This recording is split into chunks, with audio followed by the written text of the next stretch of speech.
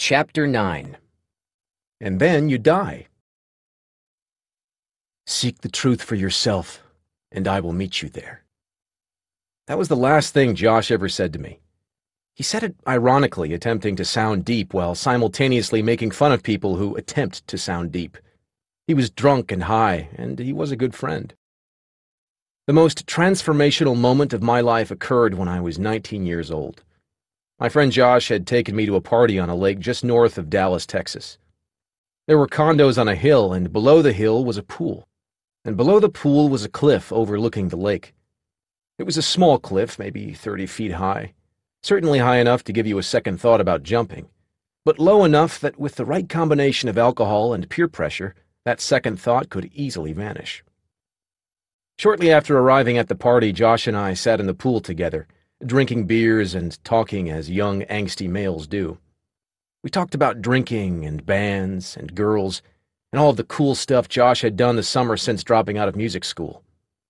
We talked about playing in a band together and moving to New York City, an impossible dream at the time. We were just kids. "Is it okay to jump off that?" I asked after a while, nodding toward the cliff over the lake. "Yeah," Josh said. "People do it all the time here." "Are you going to do it?" He shrugged. "Maybe. We'll see."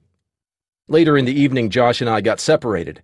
I had become distracted by a pretty Asian girl who liked video games, which to me, as a teenage nerd, was akin to winning the lottery.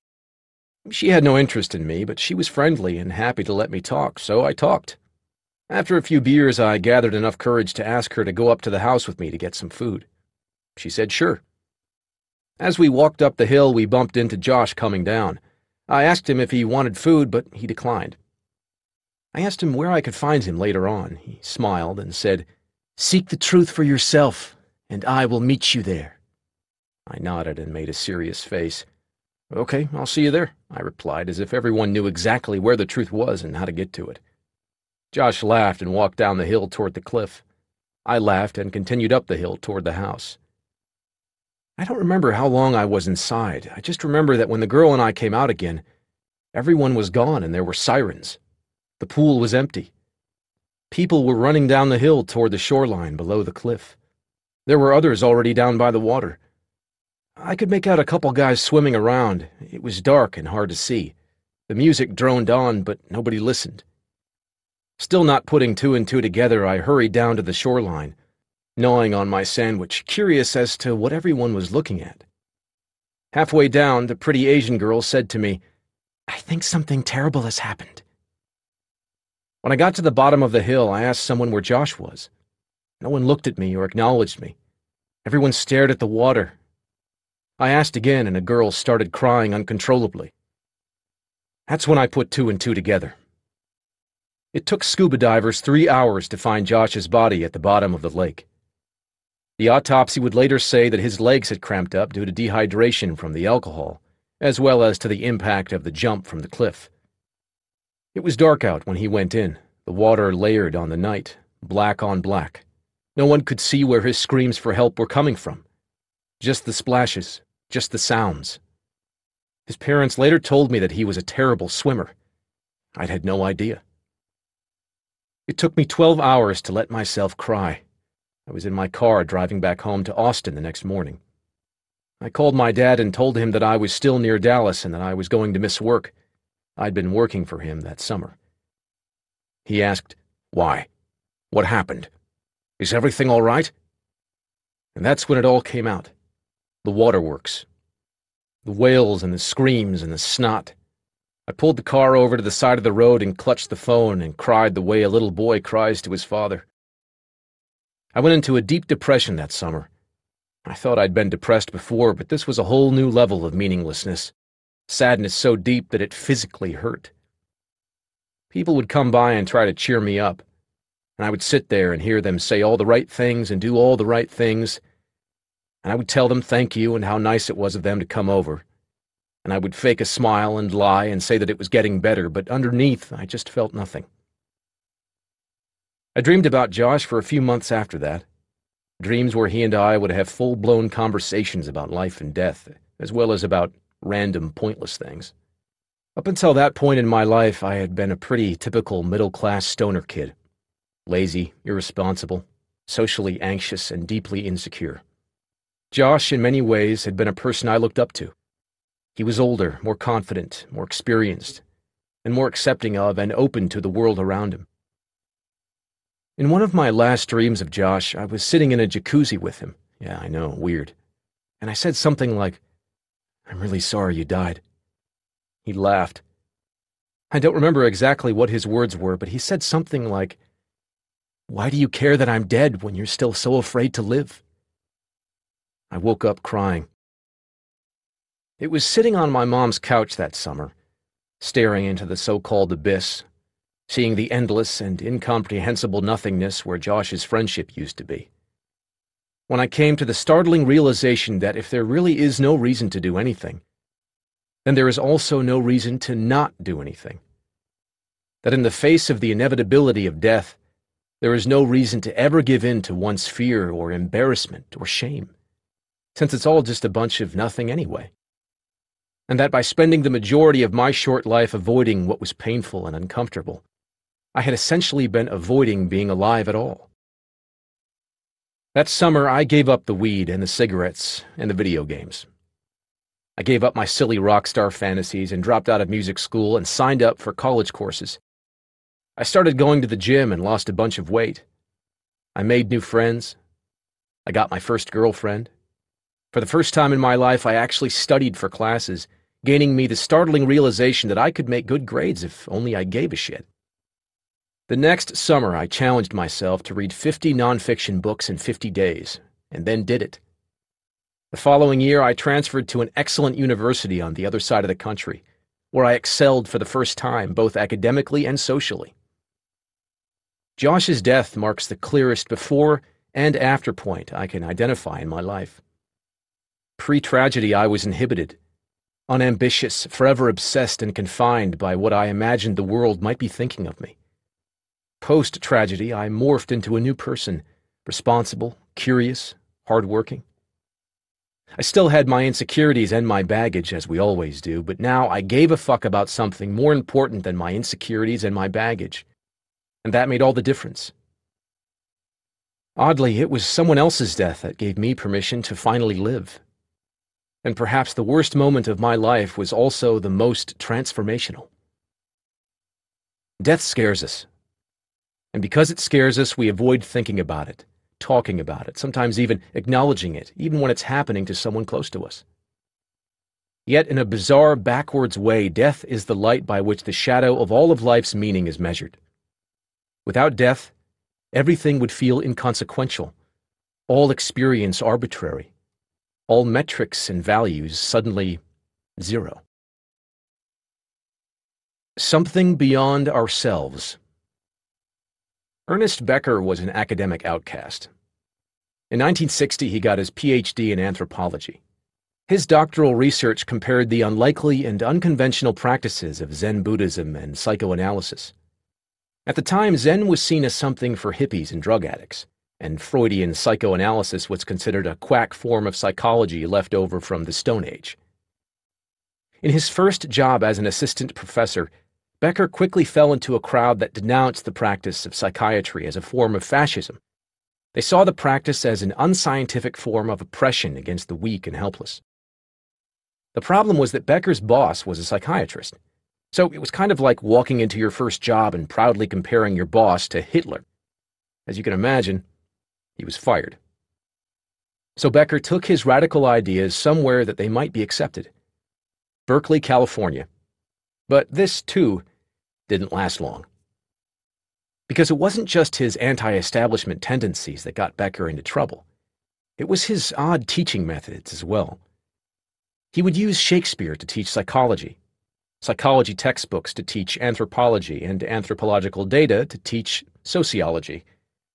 He'd dress up as King Lear and do mock sword fights in class, and go on long political rants that had little to do with a lesson plan. His students adored him. The other faculty loathed him. Less than a year later, he was fired again. Becker then landed at San Francisco State University, where he actually kept his job for more than a year. But when student protests erupted over the Vietnam War, the university called in the National Guard and things got violent. When Becker sided with the students and publicly condemned the actions of the dean, again his boss being Hitler-esque and everything, he was once again promptly fired. Becker changed jobs 4 times in 6 years, and before he could get fired from the 5th, he got colon cancer. The prognosis was grim. He spent the next few years bedridden and had little hope of surviving. So Becker decided to write a book. This book would be about death. Becker died in 1974. His book, The Denial of Death, would win the Pulitzer Prize and become one of the most influential intellectual works of the 20th century, shaking up the fields of psychology and anthropology, while making profound philosophical claims that are still influential today. The Denial of Death essentially makes 2 points. 1. Humans are unique in that we're the only animals that can conceptualize and think about ourselves abstractly. Dogs don't sit around and worry about their career. Cats don't think about their past mistakes or wonder what would have happened if they'd done something differently. Monkeys don't argue over future possibilities, just as fish don't sit around wondering if other fish would like them more if they had longer fins. As humans, we're blessed with the ability to imagine ourselves in hypothetical situations, to contemplate both the past and the future, to imagine other realities or situations where things might be different. And it's because of this unique mental ability, Becker says, that we all at some point become aware of the inevitability of our own death. Because we're able to conceptualize alternate versions of reality, we are also the only animal capable of imagining a reality without ourselves in it. This realization causes what Becker calls death terror, the deep existential anxiety that underlies everything we think or do. 2. Becker's second point starts with the premise that we essentially have 2 selves. The first self is the physical self, the one that eats, sleeps, snores, and poops. The second self is our conceptual self, our identity, or how we see ourselves. Becker's argument is this. We are all aware on some level that our physical self will eventually die, that this death is inevitable, and that its inevitability, on some unconscious level, scares the shit out of us. Therefore, in order to compensate for our fear of the inevitable loss of our physical self, we try to construct a conceptual self that will live forever. This is why people try so hard to put their names on buildings, on statues, on spines of books. It's why we feel compelled to spend so much time giving ourselves to others, especially to children, in the hopes that our influence, our conceptual self, will last way beyond our physical self. That we will be remembered and revered and idolized long after our physical self ceases to exist. Becker called such efforts our immortality projects, projects that allow our conceptual self to live on way past the point of our physical death. All of human civilization, he says, is basically a result of immortality projects. The cities and governments and structures and authorities in place today were all immortality projects of men and women who came before us. They are the remnants of conceptual selves that ceased to die.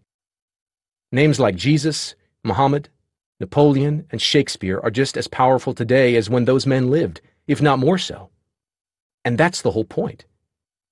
Whether it be through mastering an art form, conquering a new land, gaining great riches, or simply having a large and loving family that will live on for generations, all the meaning in our life is shaped by this innate desire to never truly die. Religion, politics, sports, art, and technological innovation are the result of people's immortality projects.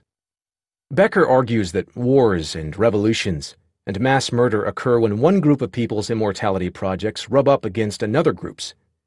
Centuries of oppression and the bloodshed of millions have been justified as the defense of one group's immortality project against another's.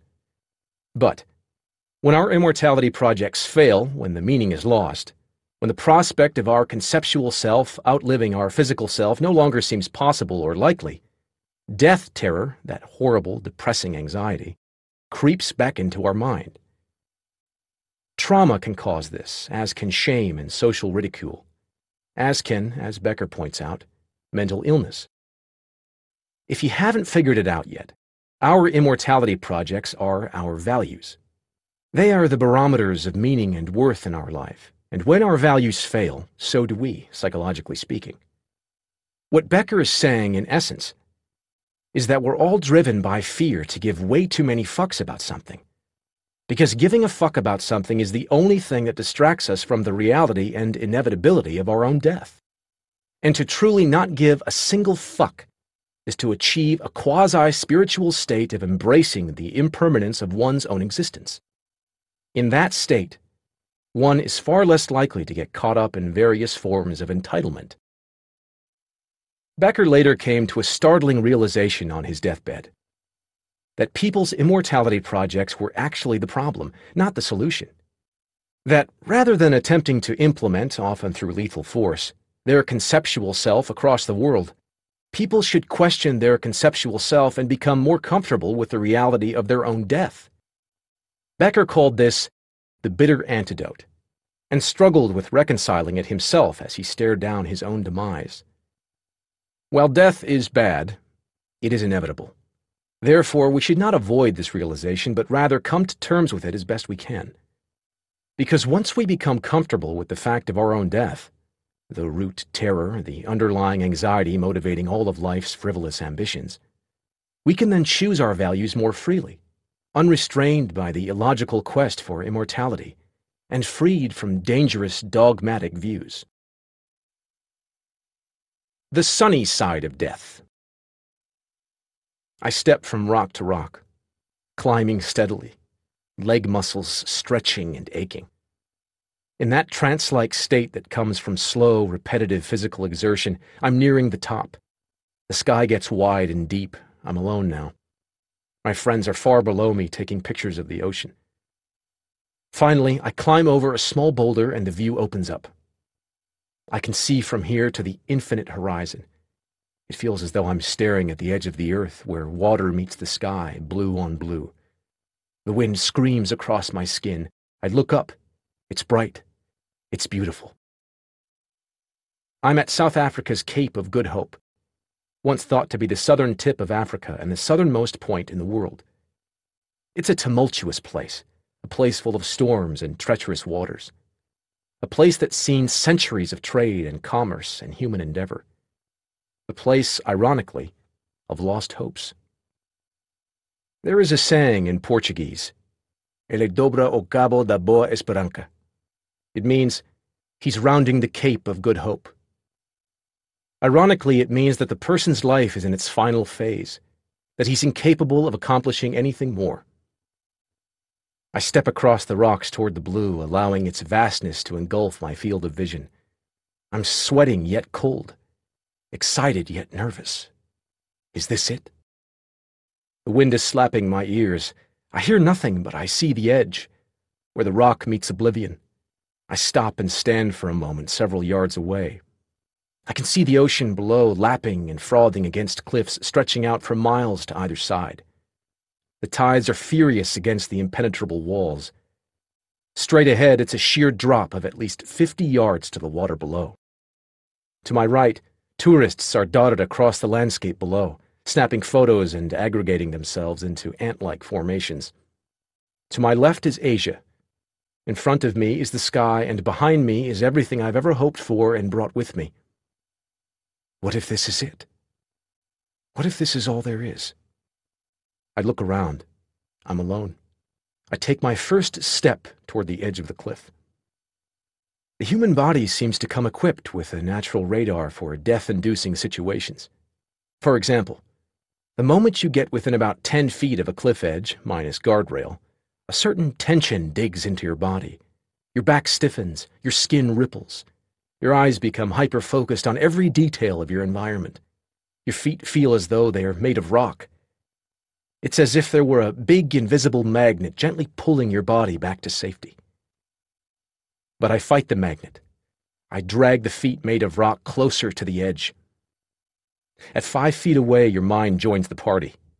You can now not only see the edge of the cliff, but down the cliff face itself, which induces all sorts of unwanted visualizations of tripping and falling and tumbling to a splashy death. It's really fucking far, your mind reminds you. Like, Really fucking far. Dude, what are you doing? Stop moving. Stop it. I tell my mind to shut up and keep inching forward.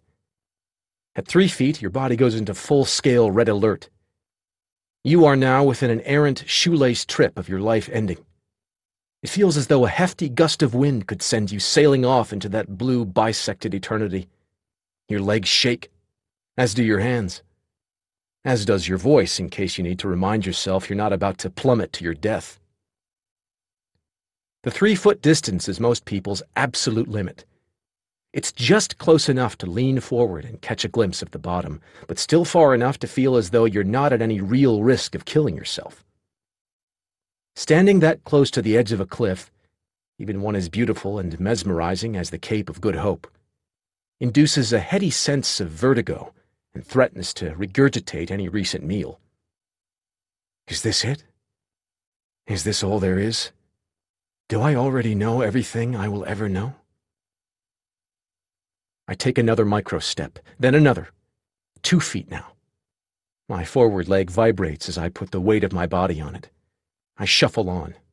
Against the magnet, against my mind, against all my better instincts for survival. 1 foot now. I'm now looking straight down the cliff face. I feel a sudden urge to cry. My body instinctively crouches, protecting itself against something imagined and inexplicable. The wind comes in hailstorms. The thoughts come in right hooks. At 1 foot, you feel like you're floating. Anything but looking straight down feels as though you're part of the sky itself. You actually kind of expect to fall at this point. I crouch there for a moment, catching my breath, collecting my thoughts. I force myself to stare down at the water hitting the rocks below me. Then I look again to my right, at the little ants milling about the signage below me, snapping photos, chasing tour buses, on the off chance that somebody somehow sees me. This desire for attention is wholly irrational, but so is all of this. It's impossible to make me out up here, of course. And even if it weren't, there's nothing that those distant people could say or do. All I hear is the wind. Is this it? My body shudders, the fear becoming euphoric and blinding. I focus my mind and clear my thoughts in a kind of meditation. Nothing makes you present and mindful like being mere inches away from your own death. I straighten up and look out again and find myself smiling. I remind myself that it's all right to die. This willing and even exuberant interfacing with one's own mortality has ancient roots. The Stoics of ancient Greece and Rome implored people to keep death in mind at all times, in order to appreciate life more and remain humble in the face of its adversities. In various forms of Buddhism, the practice of meditation is often taught as a means of preparing oneself for death while still remaining alive. Dissolving one's ego into an expansive nothingness, achieving the enlightened state of nirvana, is seen as a trial run of letting oneself cross to the other side. Even Mark Twain, that hairy goofball who came in and left on Halley's Comet, said, "The fear of death follows from the fear of life. A man who lives fully is prepared to die at any time." Back on the cliff, I bend down, slightly leaning back. I put my hands on the ground behind me and gently lower myself onto my butt. I then gradually slide one leg over the edge of the cliff. There's a small rock jutting out of the cliffside. I rest my foot on it. Then I slide my other foot off the edge and put it on the same small rock. I sit there a moment, leaning back on my palms, wind ruffling my hair. The anxiety is bearable now, as long as I stay focused on the horizon. Then I sit up straight and look down the cliff again. Fear shoots back up through my spine, electrifying my limbs and laser-focusing my mind on the exact coordinates of every inch of my body. The fear is stifling at times, but each time it stifles me, I empty my thoughts, focus my attention on the bottom of the cliff below me, force myself to gaze at my potential doom, and then to simply acknowledge its existence. I was now sitting on the edge of the world, at the southernmost tip of hope, the gateway to the east. The feeling was exhilarating. I could feel the adrenaline pumping through my body. Being so still, so conscious, never felt so thrilling. I listened to the wind and watched the ocean and look out upon the ends of the earth. And then I laugh with the light, all that it touches being good. Confronting the reality of our own mortality is important because it obliterates all the crappy, fragile, superficial values in life. While most people whittle their days chasing another buck, or a little bit more fame and attention, or a little bit more assurance that they're right or loved, death confronts all of us with a far more painful and important question. What is your legacy? How will the world be different and better when you're gone? What mark will you have made? What influence will you have caused? They say that a butterfly flapping its wings in Africa can cause a hurricane in Florida. Well, what hurricanes will you leave in your wake? As Becker pointed out, this is arguably the only truly important question in our life. Yet we avoid thinking about it. 1, because it's hard. 2, because it's scary. 3, because we have no fucking clue what we're doing. And when we avoid this question, we let trivial and hateful values hijack our brains and take control of our desires and ambitions. Without acknowledging the ever-present gaze of death, the superficial will appear important, and the important will appear superficial. Death is the only thing we can know with any certainty, and as such, it must be the compass by which we orient all of our other values and decisions. It is the correct answer to all of the questions we should ask but never do. The only way to be comfortable with death is to understand and see yourself as something bigger than yourself, to choose values that stretch beyond serving yourself, that are simple and immediate and controllable and tolerant of the chaotic world around you. This is the basic root of all happiness. Whether you're listening to Aristotle or the psychologists at Harvard or Jesus Christ or the goddamn Beatles, they all say that happiness comes from the same thing: caring about something greater than yourself, believing that you are a contributing component in some much larger entity, that your life is but a mere side process of some great unintelligible production. This feeling is what people go to church for. It's what they fight in wars for. It's what they raise families and save pensions and build bridges and invent cell phones for. This fleeting sense of being part of something greater and more unknowable than themselves. And entitlement strips this away from us. The gravity of entitlement sucks all attention inward toward ourselves, causing us to feel as though we are at the center of all of the problems in the universe, that we are the one suffering all of the injustices, that we are the one who deserves greatness over all others. As alluring as it is, entitlement isolates us. Our curiosity and excitement for the world turns in upon itself and reflects our own biases and projections onto every person we meet and every event we experience. This feels sexy and enticing and may feel good for a while and sells a lot of tickets. But it's spiritual poison. It's these dynamics that plague us now. We are so materially well off, yet so psychologically tormented in so many low-level and shallow ways. People relinquish all responsibility, demanding that society cater to their feelings and sensibilities. People hold on to arbitrary certainties and try to enforce them on others, often violently, in the name of some made-up righteous cause. People, high on a sense of false superiority, fall into inaction and lethargy for fear of trying something worthwhile and failing at it. The pampering of the modern mind has resulted in a population that feels deserving of something without earning that something. A population that feels they have a right to something without sacrificing for it. People declare themselves experts, entrepreneurs, inventors, innovators, mavericks, and coaches without any real-life experience. And they do this not because they actually think they are greater than everybody else. They do it because they feel that they need to be great to be accepted in a world that broadcasts only the extraordinary. Our culture today confuses great attention and great success, assuming them to be the same thing, but they are not. You are great, already, whether you realize it or not, whether anybody else realizes it or not. And it's not because you launched an iPhone app, or finished school a year early, or bought yourself a sweet-ass boat. These things do not define greatness. You are already great because in the face of endless confusion and certain death, you continue to choose what to give a fuck about and what not to. This mere fact, this simple optioning for your own values in life, already makes you beautiful, already makes you successful, and already makes you loved. Even if you don't realize it, even if you're sleeping in a gutter and starving.